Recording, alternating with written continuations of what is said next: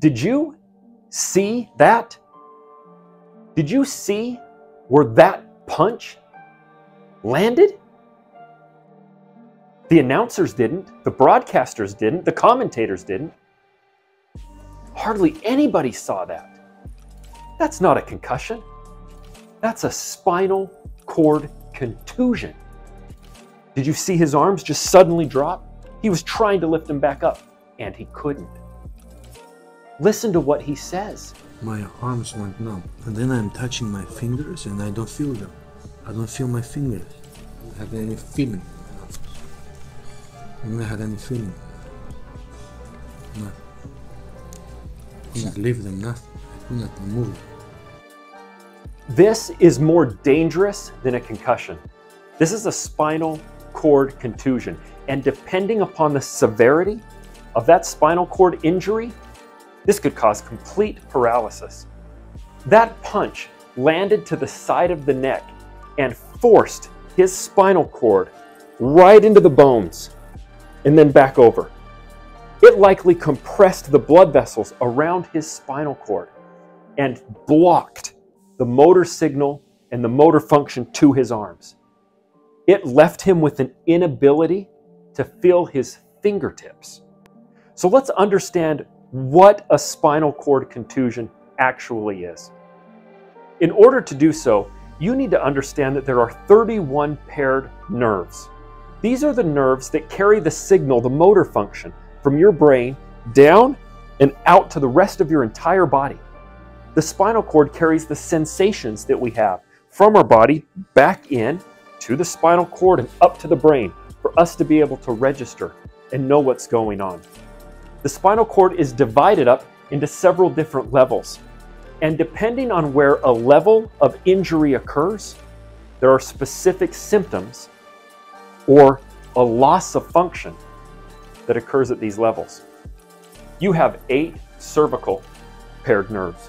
You have 12 thoracic spinal nerves, 5 lumbar, 5 sacral, and 1 coccygeal nerve. So let's start at the bottom. Let's start low, go slow, and build up to the top to build your foundation of knowledge when it comes to the spinal cord. If you think of the coccygeal nerve as the region that's kind of most similar to your tailbone, that's going to be the easiest way to understand it. And if you've ever fallen on your tailbone, you know how bad it can hurt. Well, if these nerves and the ones just above it get damaged, this can lead to an inability for you to move your hips or your legs. It can cause a loss of your bowel or bladder control or function and prevent you from having sex.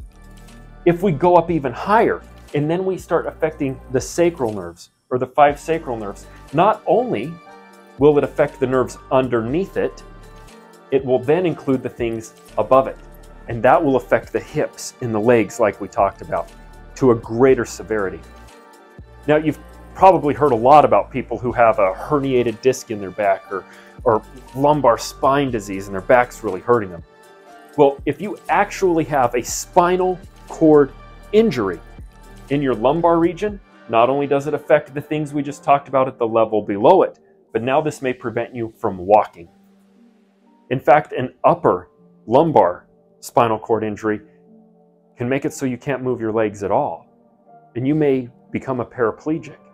If we go up higher into the thoracic nerves, that includes all of the things below that level, and it affects your abdominal muscles, your chest muscles, and your back, the muscles that help you maintain your posture and your uprightness, your ability to sit up straight, to walk up straight.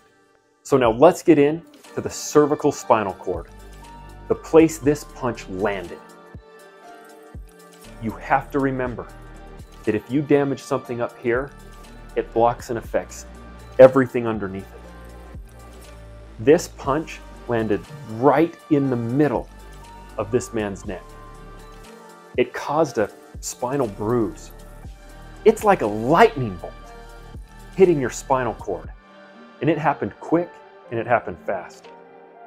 There's different levels of nerves that exit your spinal cord in your neck.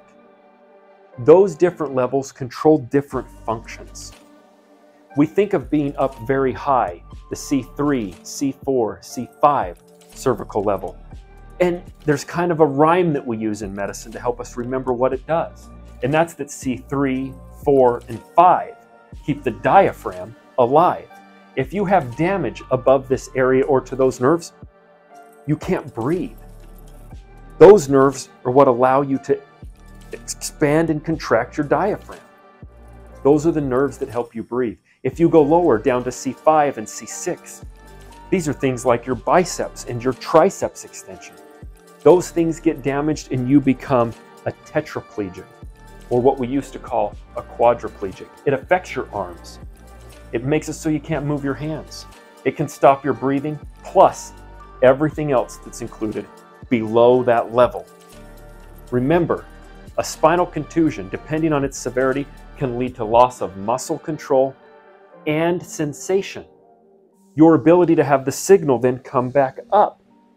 If it's blocked or punched here, the signal from the fingertips can't get past this area. That's why this man is looking at his fingertips. He's finally able to get the motor control back, but the sensory function still isn't there. Wait, why? If sensory nerves and motor nerves are both going down, why was he able to regain his motor control, but not his sensory function? The key to that comes down to the sensory and motor tracts. These are groups of neurons that are clumped together, motor tracts that stick together, that run down the spine, more along the middle of the spine. Sensory tracts, or groups of axons and nerves that run down the outside of the spine. You see, he got hit on the outside of the neck. He pushed that right into his sensory nerves first before the motor nerves were affected. And then it's a longer recovery for the sensory nerves to recover. That's exactly what happened in this fight and with this punch. But I've got to tell you, these are really nerve-wracking and dangerous, because it's not just motor neurons and axons like we've talked about before that run through here. There's an entire blood supply. You have arteries. You have your anterior spinal artery, one artery. That's it, just one, that runs right down the front of the spinal cord. On the back side of it, you have a pair of paired posterior spinal arteries. These give off a branch, a radicular and a circumferential branch that goes around the spinal cord, so that the inside of your spinal cord gets the blood flow that those axons and neurons need.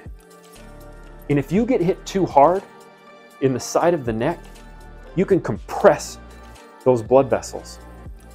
That can end up leading to a spinal cord stroke or spinal cord ischemia. The damage to this kind of a blow can be life-altering, life-debilitating, and life-changing. We mostly see these with motor vehicle accidents, high-velocity collisions, but we are seeing them more and more and more frequently in sports-related injuries. This was a spinal cord contusion. I hope you're now able to know what you see and do everything that you can to protect yourself from this kind of an injury.